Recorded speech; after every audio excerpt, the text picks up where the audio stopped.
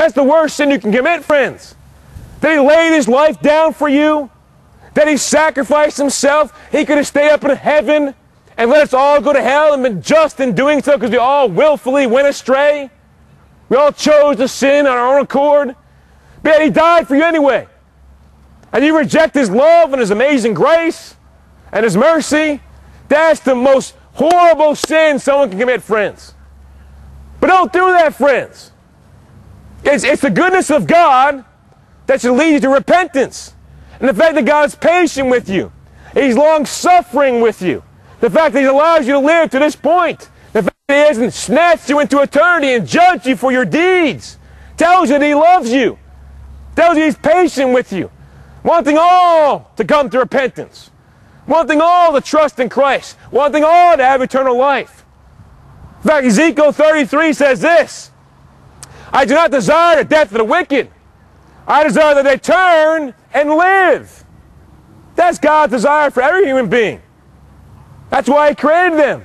To be in fellowship with him for all of eternity. Friends, today, why you still hear his voice crying out through some crazy person like me?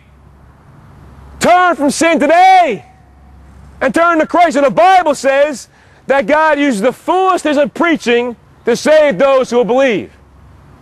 And some of you may think this is foolishness.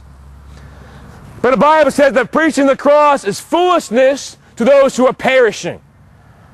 So if you think what I'm doing is foolish, friends, take that as a warning that you are perishing.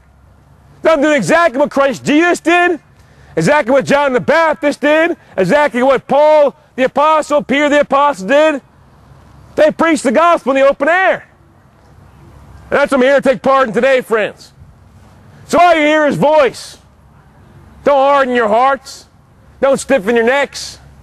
Choose, friends, to depart from sin, to depart from iniquity, and turn to Jesus Christ.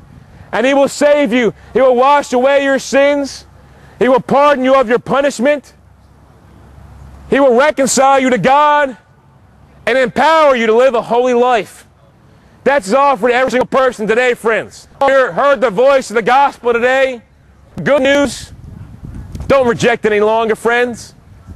You're not guaranteed tomorrow. You're not guaranteed the next second. You're dependent upon God for the very air you breathe right now. You're dependent on God for your heartbeat. You can't make your heart stop. You can't make it stop.